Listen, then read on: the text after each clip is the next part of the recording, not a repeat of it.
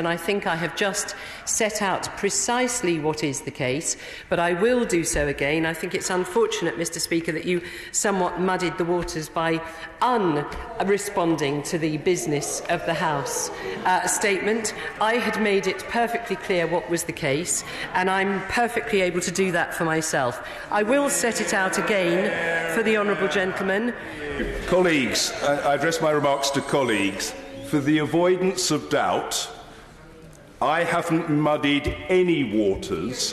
What I have done is to quote the factual position. Very specifically, I have quoted statements from the Treasury bench on the 29th of January, the 31st of January, and the 6th of February. And I know the leader will be interested in this because she's just talked about the importance of treating colleagues with respect, which presumably implies listening to them when they're speaking. So the position is extremely clear. I don't try to tell the Right Honourable Lady how to do her job, and I treat her with great courtesy and will continue to do so.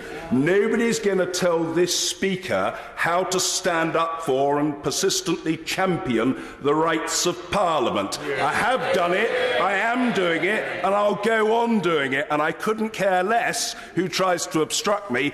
That is the fact. That is the reality. That is the mission and responsibility of the Speaker of the House of Commons.